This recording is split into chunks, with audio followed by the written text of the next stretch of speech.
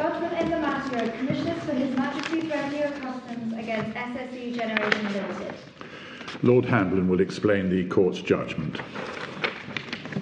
This appeal concerns the meaning of the words tunnel and aqueduct as used in Section 22, List B of Chapter 3, Part 2 of the Capital Allowances Act 2001, the CAA. The issue in the appeal is whether various items, which I shall call the disputed items, which were constructed for the collection and transmission of water to, through and from a hydroelectric power station in Glendoe, Fort Augustus in Scotland, are a tunnel or an aqueduct. If they are, as the Appellant Commissioners for His Majesty's Revenue and Customs, HMRC, contend, then the expenditure on the disputed items does not qualify for capital allowances on expenditure on the provision of plant. Such allowances may be deducted from income for the purpose of calculating the trading profits subject to corporation tax. The value of the expenditure on the disputed items is around £200 million. The Court of Appeal upheld the Upper Tribunal's decision that the disputed items were neither a tunnel nor an aqueduct. HMRC now appealed to the Supreme Court. The Supreme Court dismisses the appeal. I give the judgment with which all the other members of the Court agree. The meaning of tunnel. HMRC contend that the ordinary meaning of the word tunnel is, quote, any subterranean passage. The disputed items were such a passage.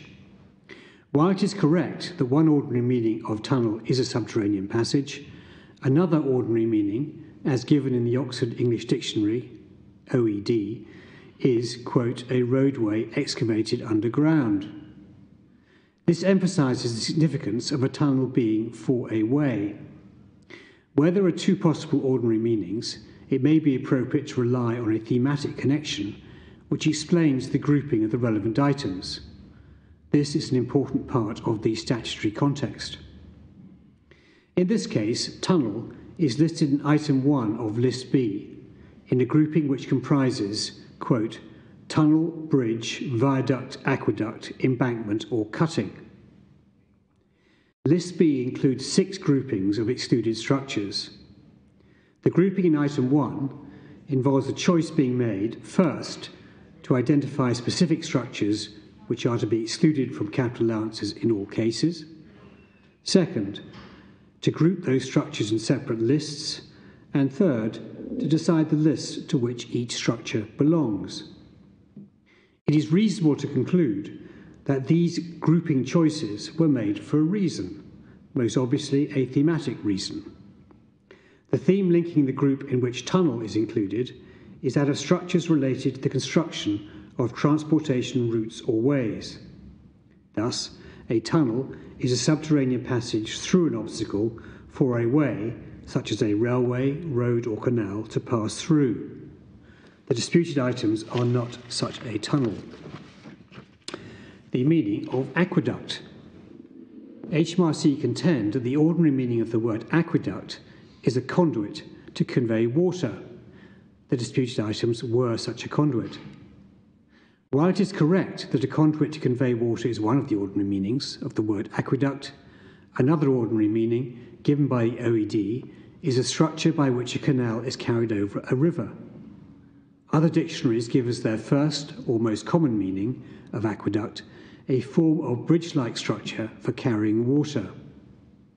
As Lady Justice Rose observed in the Court of Appeal, a bridge-like structure for carrying water is what, quote, immediately comes to mind, an observation that reflects that common meaning. In List B Item 1, aqueduct is listed immediately after bridge and viaduct, and in the context of a theme of structures relating to the construction of transportation routes or ways. In that context, it connotes a bridge-like structure for carrying water, such as where a canal is carried over a river or valley. That is its most common meaning, and it makes good sense in its contextual setting. Conversely, if, as on HMRC's case, aqueduct simply means a water conduit, It will be very surprising for it to be listed after bridge and viaduct, or indeed in item 1 of list B. It has nothing in common with the other items there listed. It would also largely render OTOs, other water conduits that are specifically listed, such as canals, item 3, dikes and drainage ditches, item 6. The disputed items do not have a bridge-like structure.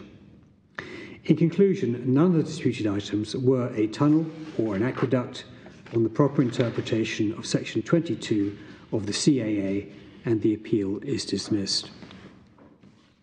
The court is now adjourned.